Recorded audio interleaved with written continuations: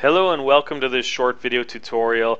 In this video I'm going to show you how to point the DNS settings of your Godaddy domain to iSpyHost.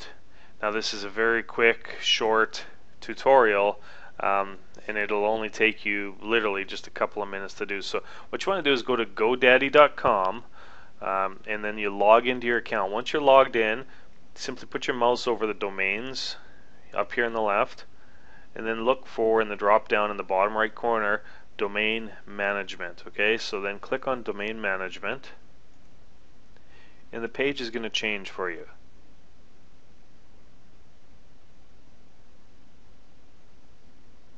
Now you should see your domain listed here, but if you've got several domains in your account, you'll want to just do a quick search here. So I'm just going to find the domain that we've used for the sample before. I'm going to open that page and you're going to see it listed now at the top here. So once you see the domain that you registered with iSpyHost, simply click on the link of the domain. Okay, click on the link.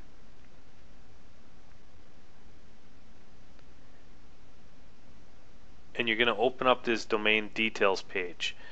Down in the bottom left side here, you're going to see what's called name servers. Okay, so look for this section here, name servers, and if you've got your name servers set right, it'll look like this with the iSpyHost here. But if it says anything different than that, click on this little link right here, set name servers. So I'm going to click it. It's going to open up a pop window, and what you're going to do is there's four little radio dots here. Okay, select the fourth one just as I have set here. Select this fourth dot here, and then in name server number 1 you want to type ns1.ispyhost.com. Again, that's ns1.ispyhost.com. and then in name server 2 you want to type ns2.ispyhost.com. again, that's ns2, the number 2.ispyhost.com. and once you've done that, simply click the OK button. It's going to submit your changes, and then click the OK button once again. And that's it. That's all you have to do. And then you can just simply click this Go button here and it'll refresh your page here. And what you'll see is it'll say there's no name servers on file.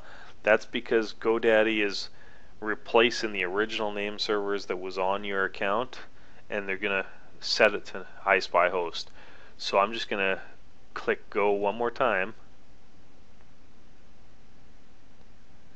and there you have it, the page refreshed, and now it says name servers set to iSpyHost.